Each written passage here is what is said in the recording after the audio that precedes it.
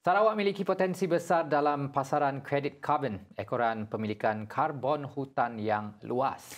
Pembantu Timbalan Presiden BDNS Bursa Carbon Exchange Muhammad Rizal Azmi yang memetik Premier Sarawak Datuk Petinggi Tan Sri Abang Johari Tunopeng berkata, ini kerana Sarawak memiliki kira-kira 60% hutan karbon.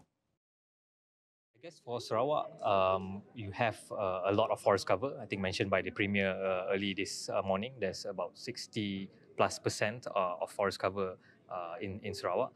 So that actually has the potential to generate carbon credits under the nature-based type of carbon project. So there is vast potential there. And of course, when we look at the more advanced tech-based projects, such as green hydrogen, carbon capture and storage, although the methodologies for these new technologies are still being developed, but there is, of course, also huge potential from these tech-based projects to actually develop carbon credits.